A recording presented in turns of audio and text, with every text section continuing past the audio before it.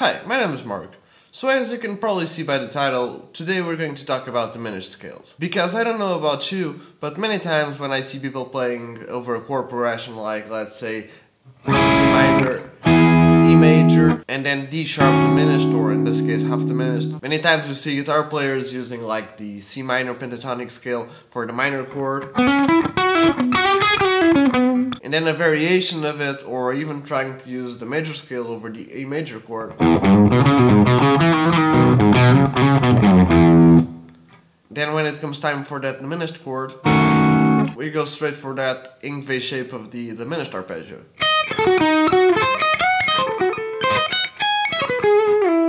And again, it's not like there's something wrong with that sort of a thing. If you like the sound of it, do it. But if you want to try something a little bit different, you may want to try some diminished scales. And sometimes using diminished scales can be a little bit weird, like which scale should I use? Should I use the whole half tone scale or the half whole tone scale? How am I supposed to use them? And in some cases, what even are those scales? Am I supposed to only use those scales over diminished chords? And those are a lot of different questions that will be all answered in different videos, because let's be honest, we don't really want an hour-long video. So in today's video we're going to talk about symmetrical diminished scales, aka the whole half diminished scale and the half whole diminished scale, which sort of shapes to use and how to mix it with your pentatonic scale. But before I get to it, I just want to say, please subscribe to my channel. You're probably aware that YouTube's been acting a little bit weird lately. Even if you subscribe to the channel, those channel's videos may really not show up in your subscription box. And even if you ring the little notification bell thingy below, you still really will not be notified of that channel's videos. So if you want to stay tuned to new videos, I highly suggest not only subscribing and turning on all the notifications,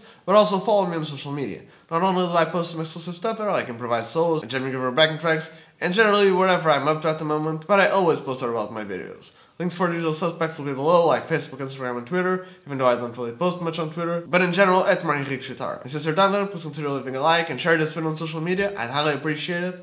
But getting back to the video itself, let's take the whole half tone scale. The reason it's called a whole tone half tone scale is because that's literally how the scale goes. Let's say A, for instance.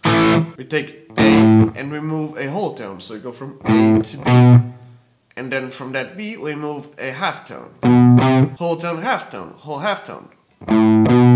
Then you do the same thing counting on C. And you get C, D, and E flat. Then you do the same thing on E flat, and you get E flat, F, G flat. We get G flat, G sharp, and we get back to the A. So by repeating that pattern a couple of times, we get back to the note we started in.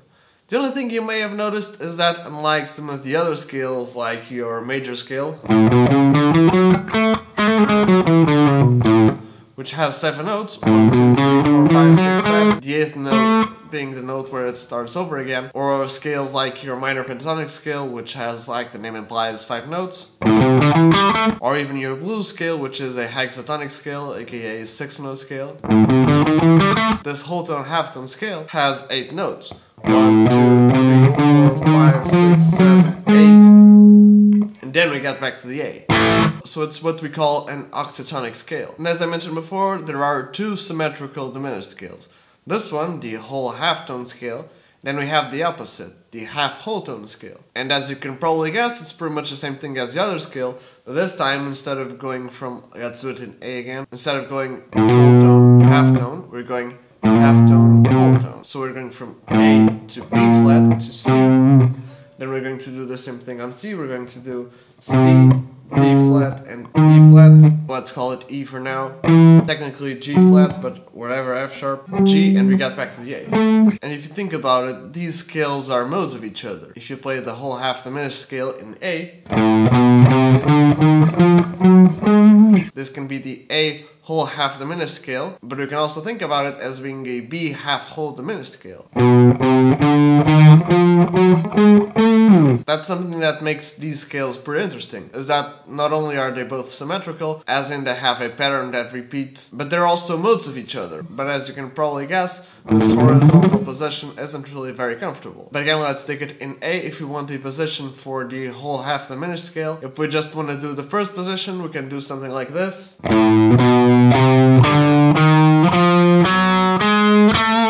And remember, because this scale is symmetrical, when we play this position, this part right here starting on that F sharp, intervallically wise, is the same thing as when we start in A. It's whole tone, half tone. So this pattern right here of, we can repeat it starting here. And do the same thing in the string below.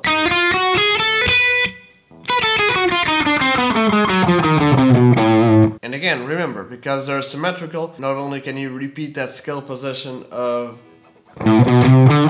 when you go to that sixth, in this case the F sharp, you can do it a tritone above A. So a tritone above A is that E flat. So you can do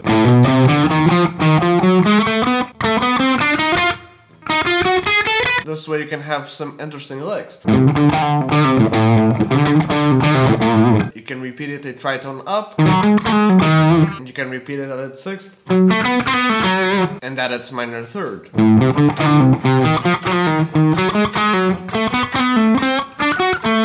But if you take a look at it, this whole half diminished scale has a couple of notes in common with your minor pentatonic scale. If I play you both, here's the diminished scale first, and here's your minor pentatonic. They both have an A, a C, a D, and E flat. So every time you're doing your bluesy pentatonic licks, that either focused a lot on a couple of these notes, or even if you just want to be spicy, you can throw in either that scale or a couple of diminished licks. Like we all have played this sort of lick before.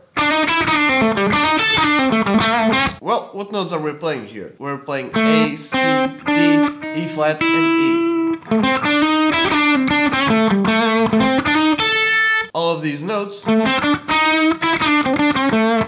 are in the minor pentatonic scale. And all of these notes, except the E, are in your whole half diminished scale.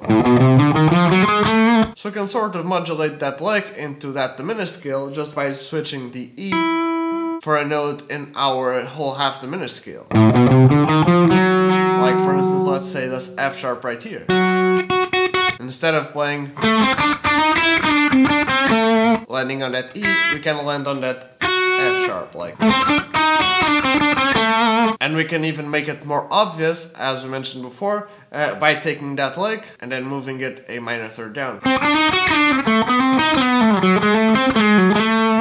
And again, that sort of thing works really well if you want to spice up your licks a little bit. And again, you don't really need to use it like that, but I think this whole half diminished scale works better as a way to spice up minor chords along with your minor scale or your minor pentatonic scale or whatever. Like if we're playing over a minor chord, instead of doing this sort of pentatonic descent of going, we can perhaps do something like, which is straight out from your whole half diminished scale. Again, it sounds a little bit odd, and it might not be the most appropriate sound in every situation, but it's something you can try, and that I like to frequently do. Until now, we've talked mostly about the whole half diminished scale, and less about the half whole tone scale. The whole reason being that they mostly work the same way. Again, they're very similar shapes because they're modes of each other. The same way you can use the whole half diminished scale for minor chords, I feel like the half whole diminished scale works better against major chords, because the half whole diminished scale has a flat 4, and even though it's a flat 4 and not a major third, if you just play both at the same time, you don't really know if I'm playing an A and its major third, or an A and its flat 4, or even an A and its double sharp second. So if you have like a dominant seventh, for instance, as in a blues, sure, you can use your minor pentatonic scale and your major pentatonic scale, but you can also use your A half whole diminished scale, again in the context of a blues, maybe throw in some of these spicier licks like.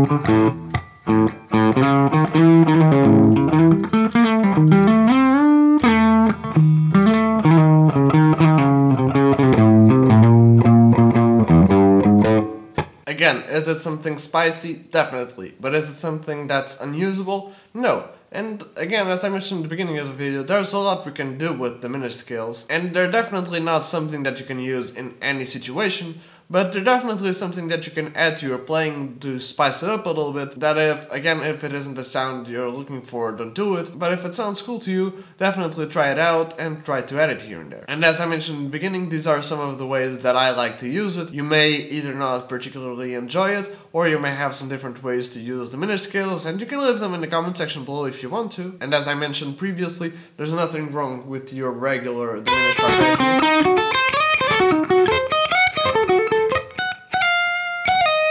But this is also something you can try. And if you actually try to do any of this sort of stuff and try to apply some of these sort of diminished scales to your playing, please film yourself playing them and post them on Instagram. And again, if there's anything you want to add to this discussion, or there's anything you agree or did not agree, something I missed, something I should have said, leave it in the comment section below. And if you have any suggestions for videos, I have this dedicated series called Yate, You Ask I Teach. I know, pretty bored, generic and self-explanatory title, but as you can probably guess and as the name implies, in that series I pretty much teach anything you guys have in the comment section below, well, at least guitar or music related of course. So if you have something you want me to talk about, just leave it in the comment section below with the hashtag Yate. And since we're talking about some of my other videos, please go check them out. Not only do I do videos talking about music theory and explaining to you guys and guitar tips and tricks and stuff like that, but I also do composing videos. For instance, right now we're doing a series where I compose a song and show you my process, which you can check out in the card section right there, along with the Yate series, but also composing tips and tricks and lessons about chords. Other times I transcribe a lick that I either think is interesting, or the lick itself is a little bit different from what whoever played it usually plays. And of course the series Bass Tricks for Guitar, because for those who don't know, I actually started out on bass and gigged for a couple of years before I eventually moved on to guitar.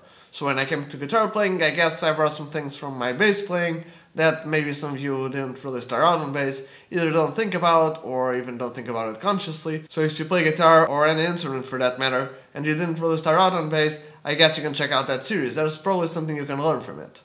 But yeah, I guess that's it. Again, thank you so very much for watching. Don't forget to leave a like, comment, subscribe, turn on all the notifications, follow me on social media, and if you can, share this video on social media, I'd highly appreciate it. Check out some of my back catalog, and cheers!